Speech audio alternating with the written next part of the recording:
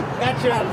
No, I'm over here. No, I got you. Sergio Belmonte loves to play with his young sons, Michael, who's 6, and 4-year-old Jordan. And sometimes they'll tell me, oh, let's play tag. You want to play tag tomorrow? Sure, let's go play. This game of tag is on the playground of the San Diego Rescue Mission, which has also been home for the single father and his children since just before Christmas. I've seen a drastic improvement on my boys. They're a lot more happier. They found friends over here that they can play with, and especially at school. Their school is nearby Washington Elementary, where Sergio learned about Project REST, a program provided through the San Diego County Office of Education, funded with federal pandemic money that will end in September.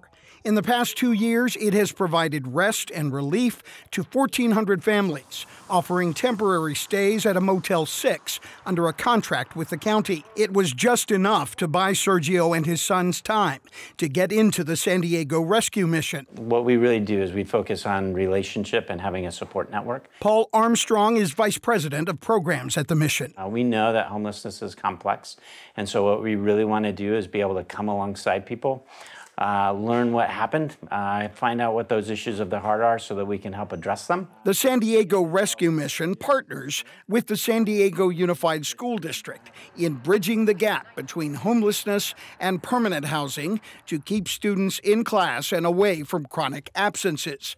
Right now, there are 8,000 children in the district identified as experiencing housing insecurity. Christy Drake is a resource teacher for the Office of Children and Youth in Transition, fighting for funding.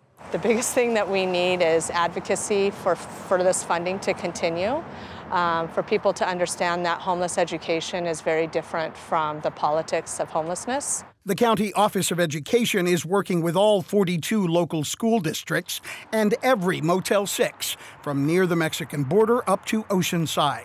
The Chula Vista location has provided housing for many families with children in the Chula Vista Elementary School District, which has a caseload of 600 students who are unhoused. It's a really confusing process, a lot of public assistance programs, and so we want to make a helpful hand at the school district. Julia Sutton is a member of the district's team of social workers meeting families where they are. They want their children to, be successful academically. That is very important to them, but we know that basic needs make that really hard sometimes, and so we just want to partner with families and make sure that, they're the experts for what they need, and we just want to support them in getting to what they need. Ice cream cone. I see that.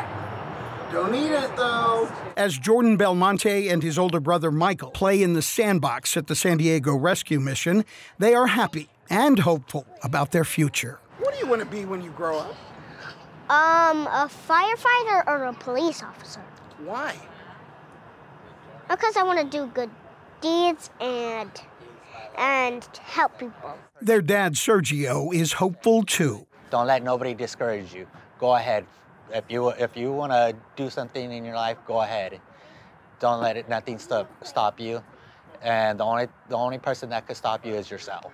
A dad and his sons, the perfect tag team for success. M.G. Perez, KPBS News.